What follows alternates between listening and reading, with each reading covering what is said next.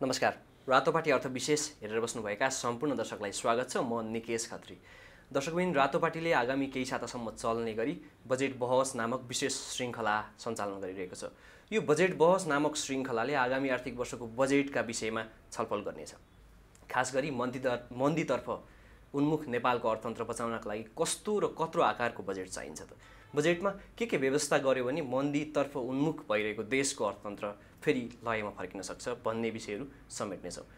र यसका लागि हामी विभिन्न क्षेत्रका व्यक्तित्वहरूसँग स्टुडियोमा कुराकानी गर्दैछौँ। र आज बजेट बहसको तेस्रो श्रृङ्खलामा हामीले नेपाल जग्गा तथा आवास विकास महासङ्घका अध्यक्ष भेषराज लोहनीलाई निम्त्याएका छौँ।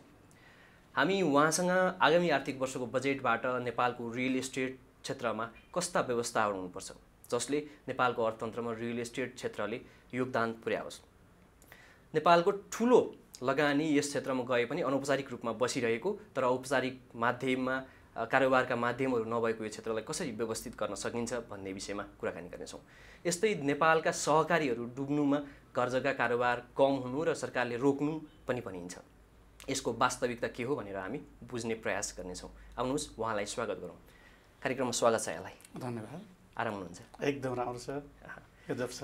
मैले सुरुमै भने नेपालका सहकारीहरू डुब्नुमा घरजग्गा कारोबार कम हुनु पनि एउटा मानिन्छ, होइन? तपाईँको चाहिँ सहकारीमा लगानी छ कि छैन? सुरु यहीँबाट। छैन, बिल्कुल छैन। सहकारीमा छैन। त्यसो भए तपाईँको बिल्कुल छैन। तर पनि कतिपय सहकारी अब एउटा सहकारी खोल्ने अभियान चलाएको थियो एकताका। विभिन्न साथीभाइहरूले सहकारी खोल्ने भने एउटा साधारण मेम्बर बनिदिउँ भन्दा कुनैमा 10,000, कुनैमा 20,000, कुनैमा 50,000 सदस्य सेयर सदस्य लिने गरी सेयर सदस्य लिने गरी एकचोटि अभियान थियो राष्ट्रिय रूपमा। धेरै छ अनि हार्न नसकिने साथीहरू भएका नाताले दुई चारवटामा सामान्य सेयर राखिएको मात्र। आफ्नो नेतृत्वमा नभए पनि संलग्न हुनु? आफ्नो नेतृत्वमा बिल्कुलै छैन। ओके। अहिले सहकारी अभियन्ताहरू चाहिँ घरजग्गा कारोबार रोकिँदा, होइन, अनि सरकारले किताकाट रोक्दाखेरि देशभरका सहकारी कोल्याप्स भए भन्दै हिँड्दैछन्। यो वास्तविकतै त हो नि, होइन? एकदम सत्य। त्यो त तपाईँ मिडियाकर्मीहरूले राष्ट्रिय रूपमा प्रसारण गर्ने देखाउने गरिरहनु भएको छ र ज्वलन्त रूपमा प्रत्येक कुना कुनामा देशका विभिन्न ठाउँहरूमा त्यस्ता खालका समस्याहरू देखिरहेको छ। पीडितहरूसँग हामी कतिपय पीडितहरू हाम्रै नातागोता इष्टमित्र साथीभाइहरू पनि हुनुहुन्छ। त्यो देखिराखेको भोगिराखेको विषय हो। सहकारीहरूले घर जग्गामा यति धेरै लगानी गरे कि उनीहरूले अध्ययनै गरेनन्। जस्तो लगानी पूर्व त हामीले अध्ययन गर्नुपर्ने आगामी वर्ष अथवा 10 वर्षपछि के कस्तो स्थिति आउँछ भनेर। तर लगानी बिना यति धेरै लगानी गरे जसले यति बेला सहकारी डुब्यो, देशको अर्थतन्त्र लगभग मन्दीतर्फ उन्मुख छ, होइन? लगानी बिना यसरी अध्ययन बिना यसरी लगानी किन गरे होला? निकेशजी, यो सहकारी क्षेत्र मात्रै होइन, देशका विभिन्न तह तबका व्यवसायका विभिन्न क्षेत्रका एकदम ग्रास रुटदेखि उपल्लो तहसम्मका नीति निर्मातादेखि सबै सेक्टरका मान्छेहरू चाहिँ रियल इस्टेटमा आए। कसैको प्रत्यक्ष लगानी छ, कसैको अप्रत्यक्ष लगानी छ। देखिँदा गरिँदा समस्या आइसकेपछि समस्याले गर्दाखेरि मात्रै देखिएका हुन् ती कुराहरूले गर्दा हामीले देखिराखेको जुन सामान्य आँखाले जुन देख्दैछौँ त्यो देखिएका भन्दा धेरै पात्रहरूले यो इन्डस्ट्रीमा लगानी गर्नुभएको छ, प्रत्यक्ष र अप्रत्यक्ष रूपमा। एकदम। तर यति धेरै व्यक्तिहरू इन्भल्भ भएको क्षेत्र, होइन, किन यस्तो अस्तव्यस्त होला? जसले चाहिँ कोभिड महामारी आयो एउटा कारण, होइन? सरकारले विभिन्न नियमहरू चलाउँछ, बेला बेलामा के गर्छ कसो गर्छ। यो अस्तव्यस्त हुनुमा के होला यसको कारण चाहिँ? बडो राम्रो प्रश्न जिज्ञासा राख्नुभयो यहाँले। हामी यही कुरा भन्दैछौँ। हामी प्रत्यक्ष रूपमा रियल इस्टेटको व्यवसाय गर्ने रियल इस्टेट डेभलपरहरू जति छौँ, यो हार्डली 2% छौँ भने 98%भन्दा बढी चाहिँ भनेको धेरै ठुलो हिस्सा चाहिँ अनौपचारिक रूपमा कारोबार गरिरहेको छ। अर्थात् समग्र नेपालको घर जग्गाको व्यवसायमा औपचारिक च्यानलबाट भन्दा अनौपचारिक च्यानलबाट धेरै व्यवसायहरू भयो। हामीले आज मात्रै होइन, 2050-55 सालदेखि नै, खास गरी 2050देखि नै यो कुराहरू भन्दै आयौँ। होइन, यो सेक्टरमा कम्पनीहरू खडा गरेर कम्पनीगत रूपमा मात्रै कारोबार गर्ने व्यवस्था, स्पेसिफिक व्यवस्था गरिनुपर्छ। ब्रोकरहरूलाई लाइसेन्स सिस्टम गर्नुपर्छ। यसो नगर्यो भने भोलि विकृति विसङ्गतिहरू धेरै आउँछन्। संस्थागत बनाइयो भने त्यसलाई रीति ऐन कानुन नियमले बाँध्न सकिन्छ। कम्पनी भनेको जिम्मेवार बनाउन सकिन्छ। एकजना व्यक्तिले फटाङ गरिदियो, विदेशमा रहेको को मान्छेको लाल पूर्जा चाहिँ उसको आफ्नो सेफमा राखेको हुन्छ, अर्कै व्यक्तिले कृत्रिम व्यक्तिहरूले चाहिँ खडा भएर चाहिँ यहाँ पास गरेर घर बनाइदिइसकेको स्थिति हुन्छ। यसले गर्दा यो विकृति विसङ्गति आउन सक्छ र ब्रोकरहरूलाई लाइसेन्स समेत गरेर सिस्टमेटिक गर्नुपर्छ भनेर धेरै वर्षदेखि भन्दै आयौँ। तर सरकारले सुनेन। म यसो पनि भन्दिनँ, म सुनेन भनेर कसैलाई आरोप प्रत्यारोप गर्ने पक्षमा छैन। हामी आरोप प्रत्यारोप 1997देखि आरोप प्रत्यारोप र गाली गलोज गरेर 80 वर्षसम्म गाली गलोज गर्दै आयौँ। हाम्रा 3 पुस्ता गाली गलोजमै गइसके। अब पनि गाली गलोज र फ्रस्ट्रेसनले हुन्छ भन्ने कुरामा म व्यक्तिगत रूपमा विश्वास राख्दिनँ। म एकैछिन तपाईँलाई रोकेँ। त्यसकारण ढिलै भए पनि 2065 सालमा घर जग्गा 68 सालमा घर जग्गा कारोबार ऐन भनेर चाहिँ ड्राफ्टिङ भएर हाउसमा पुग्यो। देशको संविधान बन्नै 10औं वर्ष लाग्ने हाम्रो मुलुकमा बिचरा त्यो घर जग्गा कारोबार ऐनको ड्राफ्ट हाउसको पिजन हलमा गएर चाहिँ थन्कियो, तुइयो। त्यसपछि पनि निरन्तर हामी भनिराखेका छौँ सिस्टममा ल्याउँ भाइ, सिस्टममा ल्याउँ। अनि गर्दै गर्दै 2076 सालमा बल्ल बल्ल सहरी विकास ऐन भनेर ड्राफ्ट भयो। त्यो बिचरो ऐन पनि संसदका कुनै ठाउँमा या कुनै निकायमा गएर थन्केर बुबुरो भएर बसेको छ। यसकारण यसको दोषीको व्यवसायी दोषी हो। व्यवसायीले कति हिस्सा, हामी औपचारिक रूपमा 2% स्टेक होल्डरले यो कुरा भन्दैछौँ र यसका विकृति र विसङ्गतिको अब्जस हामी लिनुपर्छ भने पनि यदि कति % भाग हिस्सा हो हाम्रो, हामी नेपाल जग्गा तथा आवास विकास महासङ्घ त्यसको हिस्सा लिन तयार छ। यति भनिरहँदा दोषारोपण कसैलाई नगरौँ। धेरै ढिलो भयो सिस्टममा ल्याउन, तैपनि ढिलै भए पनि अब आशा छ चाँडोभन्दा चाँडो हाउस, अब यो चोटिको हाउस पनि बसिराखेको छ। यसले अब सहरी विकास ऐन ल्याओस्, यो इन्डस्ट्रीलाई सिस्टम गराओस्, त्यो 98% अनौपचारिक क्षेत्रमा भएको सेक्टरलाई फर्मल च्यानलमा ल्याओस्। यदि त्यसो हुन सक्यो भने ब्रोकरहरूलाई लाइसेन्स दिने व्यवस्था गर्न सक्यो, कम्पनीहरूबाट मात्रै कारोबार हुने व्यवस्था गर्न सक्यो भने विकृति विसङ्गति ठुलो रोकिन्छ मात्रै होइन, राज्यलाई ठुलो रेभिन्यू प्राप्त हुन्छ मात्रै होइन। यो तपाईँको घर जग्गा कारोबारले भर्खरै अस्तिको तथ्याङ्कले पनि 8.37 जिडिपीको मा चाहिँ 8.37% योगदान गरेको कुरा छ। त्यति मात्रै होइन, राष्ट्रिय अर्थतन्त्रमा ठुलो योगदान पुर्याउनेवाला छ। यसलाई ननकारिकन तपाईँ मार्फत, तपाईँ मिडिया मार्फत हामी त्यो आह्वान समेत गर्दछौँ। तपाईँहरूले लामो समयदेखि यसलाई व्यवस्थित गर्नुपर्छ होइन, कम्पनी मार्फत कारोबार गर्नुपर्छ, औपचारिक माध्यमबाट कारोबार गर्नुपर्छ भनेर माग्दै गर्दा तपाईँले भन्नुभयो हामी जम्मा 2% मात्रै औपचारिक माध्यमबाट कम्पनी मार्फत कारोबार गर्छौँ, बाँकी 98% अनौपचारिक माध्यमबाट कारोबार गर्नुहुन्छ। तपाईँहरूको भन्दा बढी भोइस चाहिँ जो अनौपचारिक माध्यमबाट गर्नुहुन्छ 98%, उहाँहरूको आवाज बलियो हुँदा यो क्षेत्र व्यवस्थित नबनेको हो कि? आलोचना नगरी यसो विश्लेषण गर्दिनु। त्यसो पनि भन्दिनँ। उहाँहरू त्यो इन्फर्मल सेक्टरमा भएका 98% पनि संस्थागत हुनुहुन्न। उहाँहरू पनि आफ्नै तरिका, यो व्यवस्था नगरिएको मात्रै हो, व्यवस्थापनमा ध्यान नपुगेको मात्रै हो। यो घर जग्गा कारोबारले राष्ट्रिय अर्थतन्त्रमा ठुलो योगदान पुर्याउन सक्छ भन्ने हाम्रो ध्यान पुग्न नसकेको मात्रै हो, हाम्रो नेतृत्वको पुग्न नसकेको हो। किनकि मलाई नेतृत्वलाई पनि दोष लाउँदिनँ, उहाँहरू आन्तरिक द्वन्द्वमै लडिरहनु भएको छ। उहाँहरूलाई यस्ता विषयमा धेरै सोचेर लाग्न गर्न चाहिँ फुर्सदै नभएको अवस्था छ र यसको संवेदनशीलता र गम्भीरता के हो भन्ने कुरोको सायद बुझाइको अभाव होला। त्यसकारण म नीति निर्माता पोलिसी लेभलमा हुनेहरूलाई पनि दोष लगाउँदिनँ भने त्यो अप्रत्यक्ष रूपमा रहेका, संस्थागत रूपमा नभएका, इन्डिभिजुअल रूपमा भएकाहरूलाई पनि दोष लगाउँदिनँ। व्यवसायीहरूले बुझाउन पनि नसके कि जस्तो तपाईँले लबिङ गर्न नसके त्यो अनुसारको अब त्यो दोष बरु हामी आफैलाई लिन्छौँ। हामीले बुझाउन सकेनौँ, गर्न सकेनौँ भने अरूलाई किन दोष लगाउने? हामीले नै बुझाउन सकेनछौँ, जानेनछौँ, हामी यसरी नै भन्ने पक्षमा छौँ। तर कोसिस निरन्तर हामी यो कुरा चाहिँ भने जतिसुकै नसुनिए पनि नजाने पनि अब भए पनि हामी निरन्तर यो चाहिँ हाम्रो कुराहरू चाहिँ भनिरहन्छौँ। तपाईँले भन्नुभयो कुनै पनि पक्षलाई म दोष लाउने स्थितिमा छैन, दोष लाउँदिनँ, दोषारोपण गर्दिनँ। दोष नलाइकन, गल्ती नदेखाइकन सरकारले किन चाहिँ घर जग्गालाई, रियल इस्टेटलाई व्यवस्थित गर्न चाहेन होला? हेर्नुहोस्, अघि म तपाईँको जिज्ञासामा आउँछु। हामीले वास्तवमा बुझाउन छौँ भन्ने रियलाइज गरेर अहिले भर्खरै घर जग्गा तथा आवास विकास महासङ्गठन गरेका छौँ हामीले। अब होइन रहेछ है, हामी आफ्नो तरिकाले व्यवसाय गरेर मात्र हुँदो रहेनछ, सुनिँदो रहेनछ।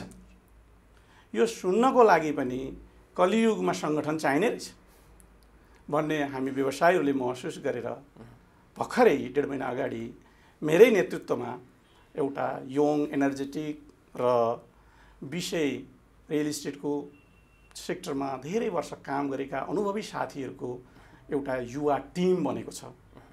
ती साथीहरू हामी यो 1.5 महिनाका बिचमा धेरै ठाउँमा घसघसायौँ र अघि तपाईँसँग संवाद गरे ढङ्गैले हामीले कुरा गऱ्यौँ, कसैलाई आरोप लगाएनौँ। यसो भन्दा त पोजिटिभ ढङ्गले कुरा गर्दाखेरि पनि उहाँहरू सोच्न बाध्य भइरहनु भएको छ र हामीले सङ्केतहरू अब चाहिँ पोजिटिभ देख्दैछौँ र हामी आशा जगाउँदैछौँ, आशावादी हुँदै गएको अवस्था छ। त्यसकारण हामीले संस्थागत भएर नभएर नबुझाएर पो कमी कमजोरी गरेछौँ कि गल्ती गरेछौँ कि अब महासङ्घ भएपछि त्यो कमजोरी सचिन्छ भन्ने देशभरिका व्यवसायहरू हामी 77 जिल्लाका अधिकांश जिल्लामा हाम्रा सङ्घहरू बनिसकेका छन्। त्यसपछि नगर सङ्घहरू बनाउने हामी अभियानमा छौँ हैन। यो कुराले चाहिँ हामीलाई के गर्दैछ भन्दाखेरि हाम्रो कुरा बुझाउँदैछौँ र उहाँहरू सुन्दै हुनुहुन्छ र हामीलाई आशा छ यो सेक्टरलाई चाँडोभन्दा चाँडो यो अनौपचारिक सेक्टरलाई औपचारिक च्यानलमा ल्याउनको लागि अब सरकार सजग भएर लाग्नेछ भन्ने हामीलाई विश्वास छ। तपाईँले अघि भन्नुभयो अनौपचारिक क्षेत्रमा चाहिँ कारोबार गर्ने 98% छन् र हामी जम्मा 2% छौँ हैन। देशभरमा घर जग्गाको कारोबार गर्ने व्यवसायीहरू, यसमा आबद्ध व्यक्तिहरूको सङ्ख्या कति होला? महासङ्घले कति गणना गरेको छ? हेर्नुहोस्, यो विषय बडो राम्रो कुरा। कम्पनी रजिस्ट्रार कार्यालयमा देशमा टोटल 2,95,000 सानोजुन कम्पनी दर्ता छन् घर जग्गा सम्बन्धी। Total company. त्यो मध्ये विभिन्न क्याटेगोरीमा त्यहाँ चाहिँ कम्पनीहरू छुट्याइएको हुन्छ।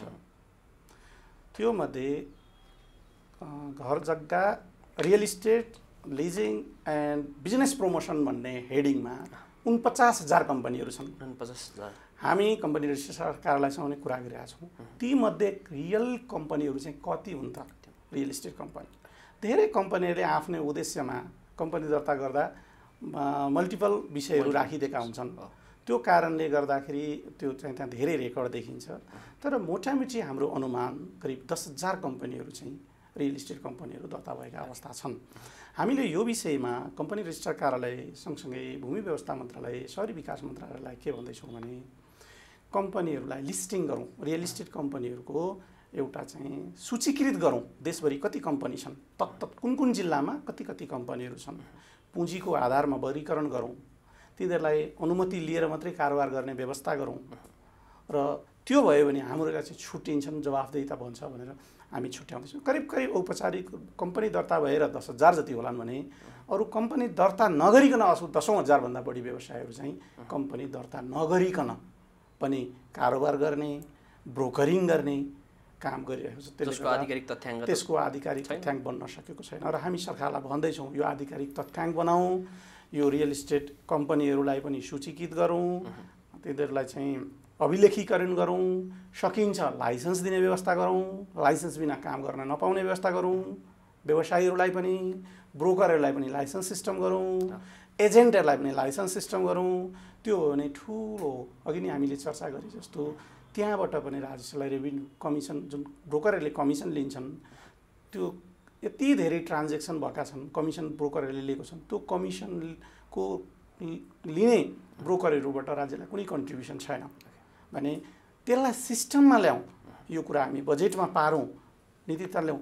हामी त के भन्दैछौँ भने हामी व्यवसायीले बोल्ने भाषा भन्दा पनि हाम्रो महासङ्घ त सरकारले बोल्ने भाषा बोल्दैछौँ। हामी हामीलाई चाहिँ अनुशासनमा राखिदिनुहोस्, मर्यादित बनाइदिनुहोस्, कानुनले बाँध्नुहोस्, राजस्व हामीबाट ट्याक्सहरू हाम्रो सेक्टरहरू ल्याउँ। यसमा पनि केही लक्ष्य उद्देश्यहरू होला नि त, किन आफूले कानुनमा राखिदिनुहोस्, अनुशासनमा राखिदिनुहोस् भन्नुको पनि पछाडि केको होला नि त। यसमा प्रमुख दुईटा स्वार्थ छ।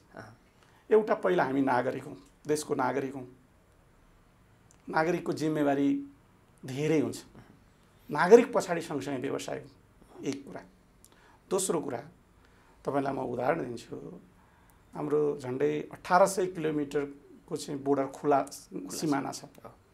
त्यहाँ खुला सिमानामा धेरै व्यवसायहरू एउटा कस्टम तिरेर एकाले व्यवसाय गर्छन्, अर्कोले कस्टम नतिरिकन गर्छन्। म छली गरेँ भन्ने शब्द पनि प्रयोग गर्दिनँ, शब्दमा अलिक कन्सियस हुन्छु। कसैलाई किन दोष लगाउने, उहाँहरू पनि व्यवसाय गरिरहनु छ भनौँ, कस्टम नतिरिकन व्यवसाय गर्नुहुन्छ भनेर भनौँ न। भने मार्केटमा सेल गर्दा कसलाई बेनिफिट बढी हुन्छ, कुन समूहलाई बढी हुन्छ? कस्टम नतिर्नेलाई बढी होला। कस्टम तिरेर आउनेले सबैलाई कस्टम तिरेर ल्याउने व्यवस्था गरौँ न भन्छ भने उसले राष्ट्रको लागि, राष्ट्रभक्तिका लागि कुरा गर्दैछ कि छैन? एकातिर राष्ट्रिय योगदानमा पुर्याउने कुरा गर्दैछ भने अर्कातिर अनुशासित र मर्यादित गर्ने कुरा गर्दैछ। त्यस्तै हाम्रो स्वार्थ के छ भन्दा राष्ट्रिय अर्थतन्त्रमा योगदान पुर्याउने स्वार्थ छ र व्यथिति र विसङ्गतिलाई रोक्नुपर्छ भन्ने स्वार्थ छ। त्यो व्यवसायको स्वार्थ राख्दा, त्यति स्वार्थ राख्दा त्यो एकदमै व्यक्तिगत रूपको बढी स्वार्थ हो भने त्यो स्वार्थ स्वार्थी बन्न हो भन्ने परिभाषाभित्र परिन्छ भने स्वार्थी बन्न पनि तयार छौँ। सरकारले घर जग्गा व्यवसायलाई व्यवस्थित नगर्दाखेरि वार्षिक रूपमा भनौँ यो लामो समयमा कति जति राजस्व चाहिँ गुमायो होला? जस्तो अघि तपाईँले भन्नुभयो देशभरि 75 लाख घर छन् होइन, त्यो हिसाब सुनाइदिनु। तपाईँसँग अघि यो हामी संवाद गर्नुभन्दा अगाडि अनौपचारिक कुरा हुने क्रममा मैले तपाईँलाई एउटा तथ्याङ्क दिएको थिएँ। यो चाहिँ ढिलै भए पनि राष्ट्रिय तथ्याङ्क विभागले दिएको चाहिँ तथ्याङ्क अनुसार 75 लाख प्लस घर चाहिँ टोटल घर छन् देशभरमा। त्यो घरमध्ये केही नभए पनि 20% घरहरू खरिद बिक्री भएका छन्। 80% घर आफ्नै किनेर राखिएका भए पनि देशभरिका 75 लाख घरमध्ये केही नभए पनि 20% घर, मोटामोटी आँकडा हो। यो विषयमा पनि एउटा रिसर्च गर्न आवश्यकता छ। हामी सरकारलाई यो कुरा पनि भन्दैछौँ, त्यो 20% घरको मूल्य जोड्ने हो भने त्यो चाहिँ खरबौँ रुपियाँ आउन आउँछ। ती मध्ये ठुलो हिस्सा ब्रोकरबाटै खरिद बिक्री भएका छन्। आफै अनुमान गर्नुहोस् राज्यलाई कति ठुलो पैसा आउन सक्थ्यो। त्यत्रो पैसा हामीले मुलुकमा गुमाइराखेका छौँ। राजस्व त्यस्तै राजस्व होइन, राजस्व त गभर्नमेन्टले न्यूनतम मूल्याङ्कन तोकेको हुन्छ, त्यसमा कारोबार भएको हुन्छ, त्यसकारण रजिस्ट्रेसन ट्याक्समा समस्या रहेन। ती ट्रान्जेक्सन जुन बायर र सेलर बिचमा, ब्रोकरहरूले बायर र सेलरको बिचमा ट्रान्जेक्सन गराउँछन्, त्यो ब्रोकरले जुन कमिसन लिन्छन्, त्यो कमिसन लिएको त्यसलाई चाहिँ सिस्टममा हालिदिन पाएको भए, त्यो कमिसनबाट प्राप्त हुने ट्याक्स लगाउन पाएको भए कति पैसा आउँथ्यो होला? राष्ट्रिय अर्थतन्त्रलाई त्यो बजेटले कति काम गर्थ्यो होला? अनि त्यो राष्ट्रिय अर्थतन्त्र हाम्रो बलियो हुन पाउँदा हामी नागरिकहरू त्यसको बेनिफिट लाभान्वित हुन्थ्यौँ नि। एकातिर त्यो, अर्कोतिर देशको कुल 1,47,581 स्क्वायर किलोमिटर जमिन मध्ये 37% जमिन प्राइभेट छ, निजी क्षेत्रको छ, व्यक्तिको छ। त्यो भनेको करिब 55 लाख हेक्टर जमिन हुन्छ। त्यो 55 लाख हेक्टर जमिन मध्ये हामीले वर्षौंमा, यो एकै दिन होइन, लगभग हामीले 2021 सालदेखि यता हेर्ने हो भने 50-55 वर्षको बिचमा करिब 10 लाख हेक्टर जमिन खरिद बिक्री भइसकेको छ। 10 लाख हेक्टर यो लामो समयमा 50-55 वर्षको पिरियडमा, एक दिनको कुरा होइन भने त्यो व्यक्तिको, हाम्रो नागरिकहरूको कति ठुलो लगानी जमिनमा लगानी भएको छ। मोटामोटी डाटाले हेर्दा 188 खरब हाम्रो टोटल 75 लाख घरमा लगानी भएको देखिन्छ भने यो 10 लाख हेक्टर जमिन खरिद बिक्रीमा करिब 500 खरब लगानी भएको छ। अब भन्नुहोस् 500 खरब रुपियाँ भनेको नेपालको कुल अहिलेको फिस्कल इयरको बजेटलाई हेर्ने हो भने 30 वर्ष बराबरको बजेट हो भने हाम्रा टोटल घरको भ्यालु लगानी जुन हामी गरेका छौँ त्यो हेर्ने हो भने करिब 10 वर्षको। अब मलाई भन्नुहोस् नेपालमा यति धेरै ठुलो लगानी अरू कुन सेक्टरमा छ? देशको नागरिकको सरकारको लगानी प्लस प्रत्येक व्यक्तिको तपाईँ हाम्रो हरेक हाम्रो यो चाहिँ 75 लाख 76 लाख परिवारको लगानी गरेर कुल लगानी यति ठुलो सेक्टर भएको चिजलाई हामीले जस्ट घर जग्गा खरिद बिक्री गर्ने कारोबारको रूपमा व्यवसायको रूपमा यति मात्र बुझेका छौँ। विषय यति मात्रै होइन, विषय धेरै ठुलो छ। यो विषयलाई कसरी मर्यादित सिस्टमेटिक गर्ने विषयमा हामी गभर्मेन्टसँग हातेमालो गर्न तयार छौँ, सहकार्य गर्न तयार छौँ र यसलाई बढीभन्दा बढी राष्ट्रिय अर्थतन्त्रको मूल धारमा व्यवसायीहरूलाई ल्याउन हामी व्यवसायीहरू तयार छौँ। तपाईँ व्यवसायीहरू आफूलाई व्यवस्थित बनाउनका लागि तयार हुँदै गर्दा सरकार किन तयार भएन होला? यसलाई यो क्षेत्र व्यवस्थित बनाउँदा सरकारलाई घाटा छ? मैले अघि नै तपाईँको संवादको क्रममा भनिसकेँ, उहाँहरूको उचित ध्यान पुगेन भनौँ, यसलाई उहाँहरू उचित ज्ञान भएन भनौँ, अथवा सायद गहिराइमा बुझेनौँ कि या हामी प्रायोरिटी सेक्टर अरू नै भए कि। अब हामी यो घर जग्गा व्यवसायमा सङ्कट आउनुतर्फ अलिकति फर्क्यौँ होइन? यो व्यवसायमा सङ्कट चाहिँ किन आयो होला? कोरोना महामारीका मात्रै कारण त यसमा होइन। जस्तो सरकारले 2079 सालमा भू उपयोग नीति ल्यायो जसमा चाहिँ देशैभरको जग्गा 11 क्षेत्रमा वर्गीकरण गर्नुपर्ने भन्ने नीति ल्यायो। यो नीति पनि एउटा कारण होला अथवा यही नै मुख्य कारण हो के होला? यसमा कारणहरू धेरै छन्। मूलत समग्र एउटा विश्वव्यापी रूपमै अहिले चाहिँ भएको आर्थिक सङ्कट परिरहेको छ। त्यसमा पनि नेपाल अछुतो गर्ने कुरो भएन। नेपालको अर्थतन्त्र पनि एउटा सङ्कटको अवस्थामा छ। एउटा त त्यो सङ्कट आर्थिक सङ्कटको कुरा र दोस्रो चाहिँ यो विश्वव्यापी रूपमा देखिएको रसिया र युक्रेनको युद्धको प्रभावको कुरा रह्यो। तेस्रो तपाईँको यो कोभिडको विषय रह्यो। चौथो त्योभन्दा अगाडि हामीले यो अर्थक्वेकको समस्याको पनि केही समस्याहरू अझै बाँकी थिए ती रहे। पाँचौँ यो किताकाट जुन 74 साल साउन 26 गते किताकाट हठात रूपमा हामीले जुन रोक्यौँ त्यो कारण रह्यो।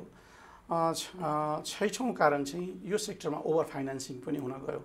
अघि नै हामी सुरुमा संवाद गर्दाको क्रममा डाइरेक्टली रियल इस्टेटमा लगानी भएको हेर्ने हो भने त राष्ट्र ब्याङ्कको तथ्याङ्क हेर्दा करिब 5% 48 खरबको लगानीमा करिब 5% भन्दा बढी लगानी यो सेक्टरमा छैन।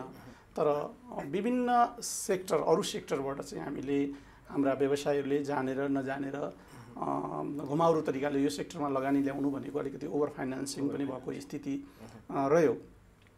यी विविध कारणले गर्दाखेरि यसको क्युमुलेटिभ इफेक्ट भएको। यो भू उपयोग नीतिको चाहिँ केही दोष छैन? मैले अघि पनि भनिसकेँ, भू उपयोग त्यो 74 साउन 26 गते जुन किताकाट रोक्ने कुरा ल्यायो त्यसैभित्रको भू उपयोग नियावली ऐन अनि नियावली ल्याइएको अवस्था छ।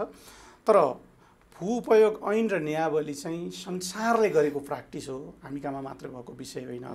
2021 सालको भूमि ऐनमै पनि जग्गाको वर्गीकरण गरिनेछ भन्ने त्यतिखेर व्यवस्था थियो। भले त्यतिखेर हामीले अब्बल दोयम सिम आदि 4 को नामले उपभोगको आधारमा त्यतिखेर पनि गरेका थियौँ भने 21औं शताब्दीमा अहिलेको परिस्थिति अनुसारको जमिनको कस्तो प्रयोग भइराखेको छ त्यो किसिमले एउटा चाहिँ वर्गीकरण गर्न जरुरी थियो।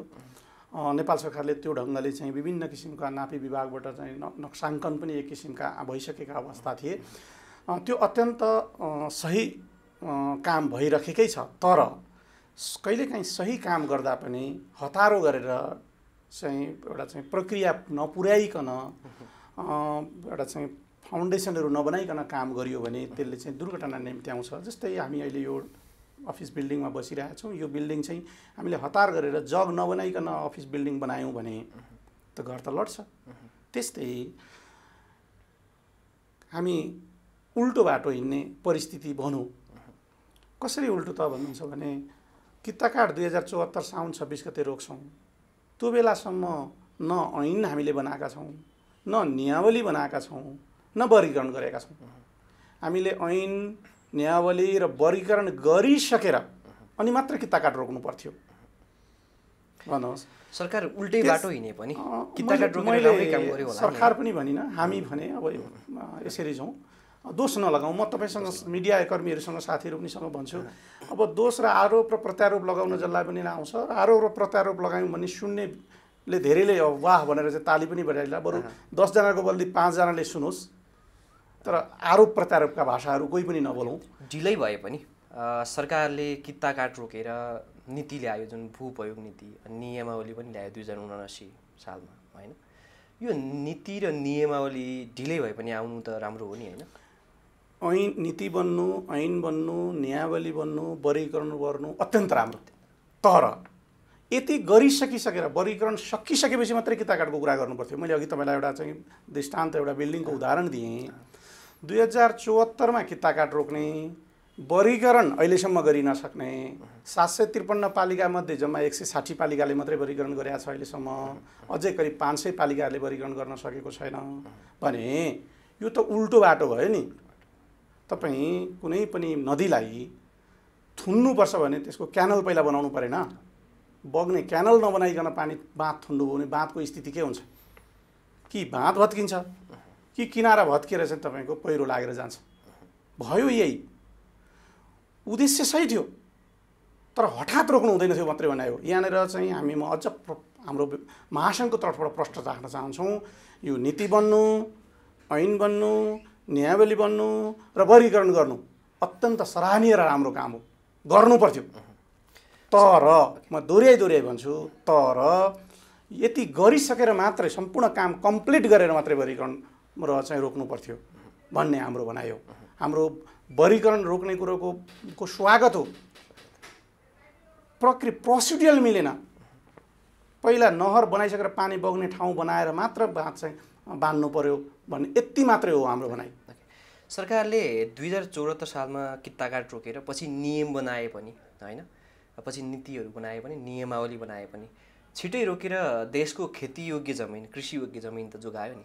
जस्तो हामी व्यवसायी त के छ भने एउटा राम्रो फाँट छ, होइन, त्यो फाँटमा राम्रो धान झुलिराखेको छ, ओहो यहाँ त प्लटिङ गर्नुपर्छ, प्लटिङ गरौँ, किनौँ, होइन, रोपनीका रोपनी हानेर 4 गुना मिलेको रुमाल जस्तो जमिन भनौँ अझ बनाउने जुन चलन छ, यो चलन त कम्तीमा 6 वर्ष छिटो त रोकियो नि।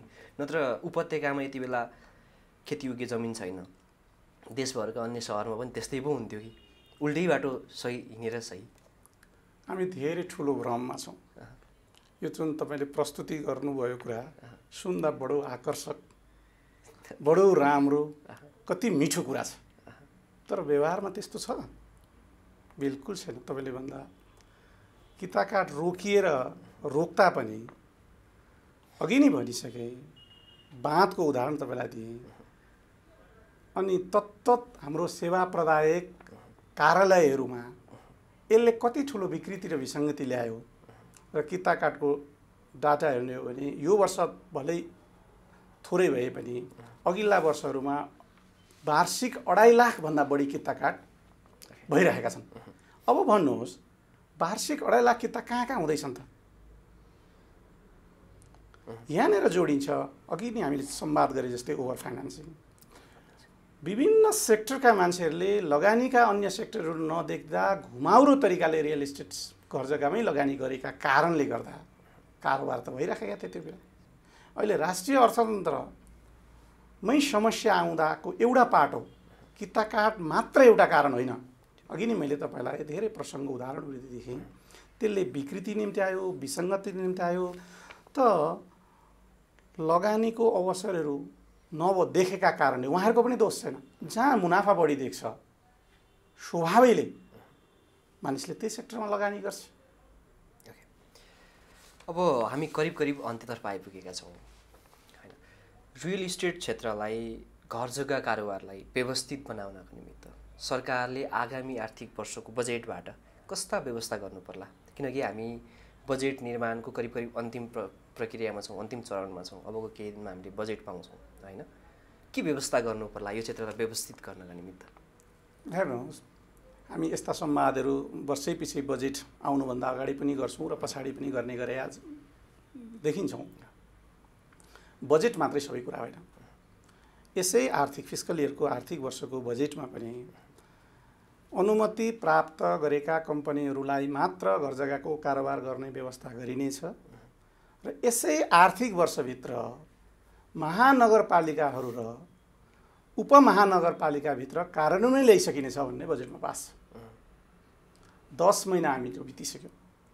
10 महिनामा त्यसका लागि कुनै पनि कार्यनीति बन्न सकेन, अहिलेसम्म बन्न सकेका छैन। अब 2 महिनामा कार्यनीति बनेर महानगर र उपमहानगरपालिकामा कार्यान्वयन भइसक्ला त। भन्नुको मतलब बजेट एउटा कुरा हो, कार्यान्वयनको पक्ष हाम्रो अत्यन्त फितलो छ। यो रियल इस्टेटमा मात्र होइन, हाम्रो समग्र जीवनशैलीमा, नेपालीहरूको जीवनशैलीमा, सरकारको जीवनशैलीमा, हरेक जीवनशैलीमा त्यस्तो कार्यान्वयन पक्ष हाम्रो अत्यन्त कमजोर छ। त्यस्तै तपाईँलाई म अर्को उदाहरण दिउँ, ज्वलन्त उदाहरण। चालु आर्थिक वर्षको बजेटमै विदेशीहरूलाई 100वटा फ्ल्याटभन्दा बढी भएको अपार्टमेन्टमा 20% फ्ल्याट खरिद गर्न पाउने व्यवस्था गर्ने कानुन ल्याइसकिनेछ। 10 महिनामा कुनै किसिमको वर्कआउट हुन पाएन। भन्नुको मतलब अब ब्रोकरहरूलाई लाइसेन्स ल्याउने कुरा अघि पनि हामीले चर्चा गरेको छ। सहरी विकास ऐनमा धेरै कुराहरू समेटिएका छन्, त्यो ऐनहरू आउन सकेका छैन।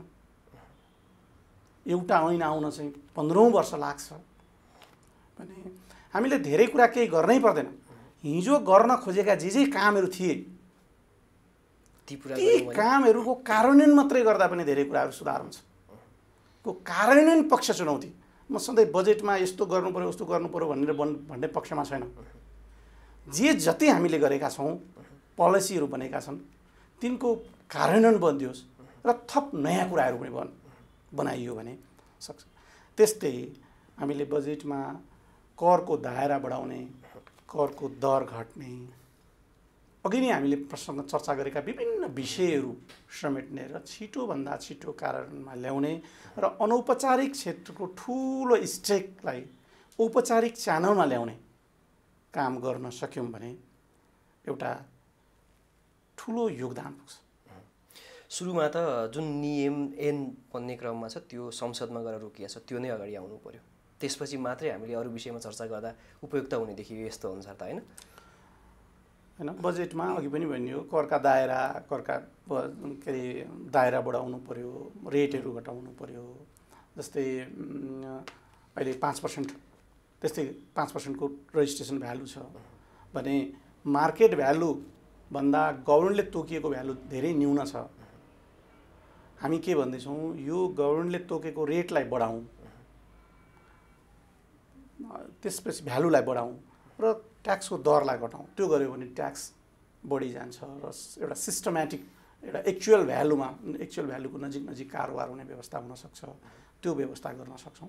अघि हामीले विभिन्न छलफलमा ल्याइएका विषयहरू नै, अघि माथि प्रसङ्गमा भएकै विषयहरू चाहिँ हामीले ल्यायौँ भने बजेटमा त्यहाँभन्दा हामीले एक्सपेक्टेसन सरकारसँग धेरै गर्न सक्ने छैन। साधन स्रोत गभर्नमेन्टको रेभिन्यू पनि कति छ हामीले देखेका छौँ हैन। त्यसकारण अब जुन बजेट आउँछ, त्यस बजेटमा हुन त अहिले वर्तमान अर्थमन्त्रीले भन्दै आउनु भएको छ, कनिका छर्ने गरिका म बजेटहरू ल्याउँदिनँ, विभिन्न दबाबहरू चाहिँ म सहदिनँ, एउटा चाहिँ सामाजिक सेक्टरमा लगानी गरिएका धेरै सेक्टरहरूलाई चाहिँ कटौती गर्दै जान्छु, आर्थिक मितव्ययिताका कामहरू गर्दै जान्छु। यसपटक त्यसको विकल्प त रहेन। यस कुराहरू चाहिँ जुन भन्दै हुनुहुन्छ, त्यति भनेको कुरा मात्रै गराउन सक्नुभयो। अब हुन त उहाँले कतिको प्रेसर धान्न सक्नुहुन्छ थाहा छैन।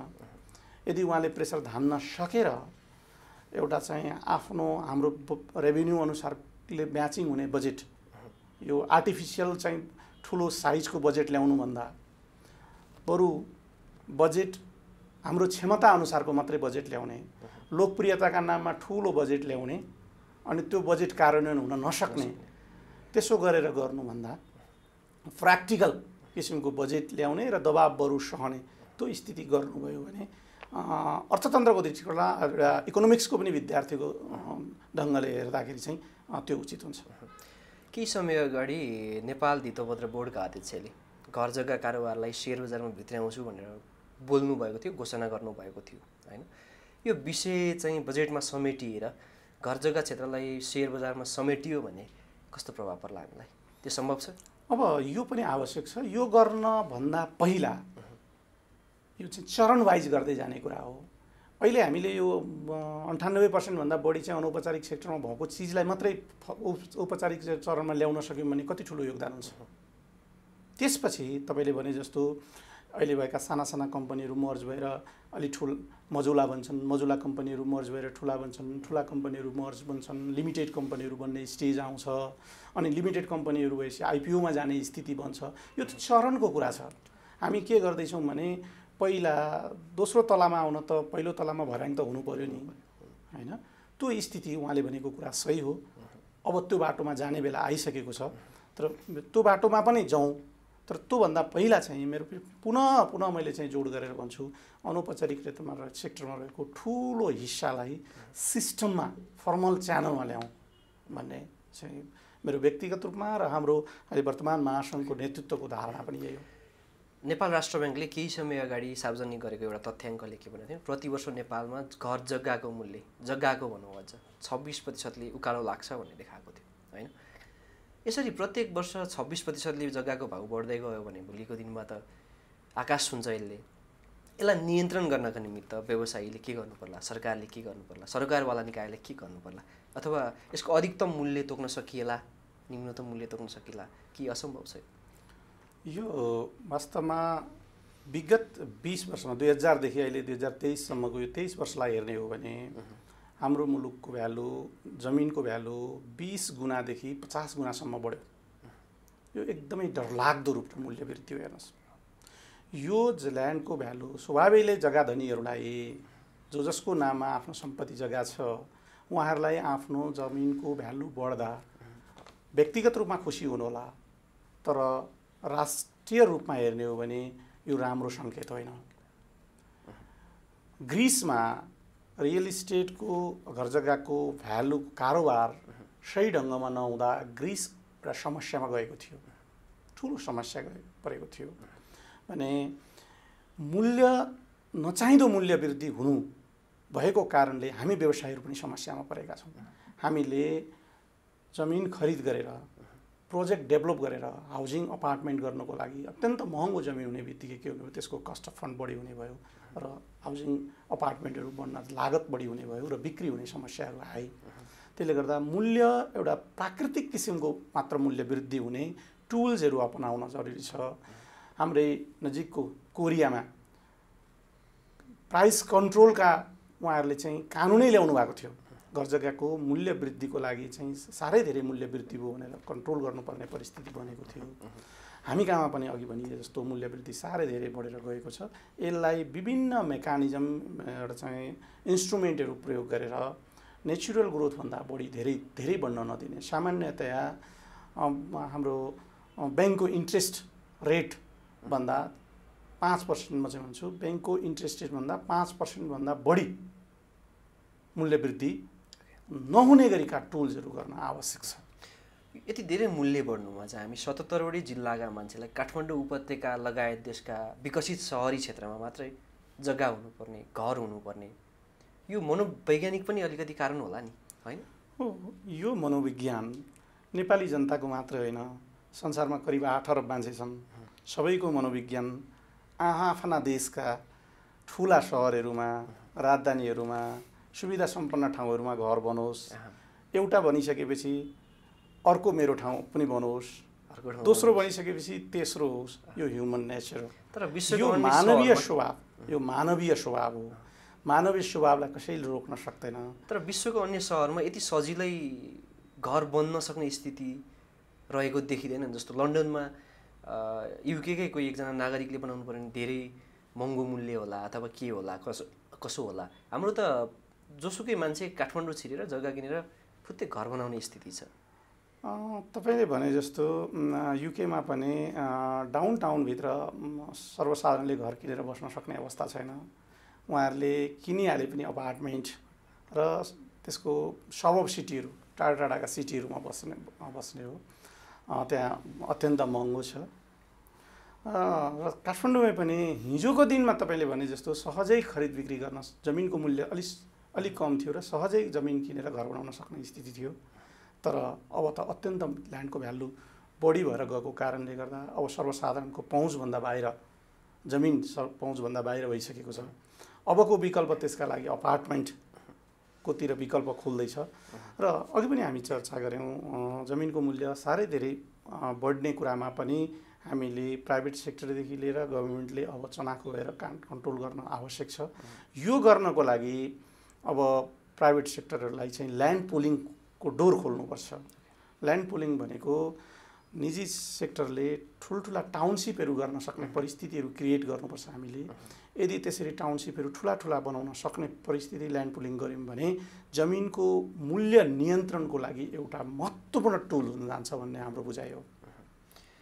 जस्तो यसमा फेरि मैले के जोडियो भने हामी व्यवसायी हामी भनौँ अझ तपाईँहरू भनौँ हामी नभनौँ होइन, तपाईँहरू व्यवसायीले चाहिँ जहाँ राम्रो जमिन देख्यो त्यहाँ प्लटिङ गर्ने घर बनाउनका निमित्त टेन्डर आह्वान गर्ने अनि बेचिहाल्ने जुन स्थिति छ त्यो स्थितिबाट ठुला अपार्टमेन्ट बनाएर बेच्ने नीतिका लागि लबिङ गर्दाखेरि होइन त्यो नीति अवलम्बन गर्दाखेरि काठमाडौँमा यति धेरै घरहरू अलिक कम हुन्थ्यो कि जस्तो अघि तपाईँले भन्नुभयो काठमाडौँ उपत्यकामा 6 लाख एराउन्ड 7 लाख भनौँ त्यतिवटा घर छन् काठमाडौँ उपत्यकामा मात्रै होइन।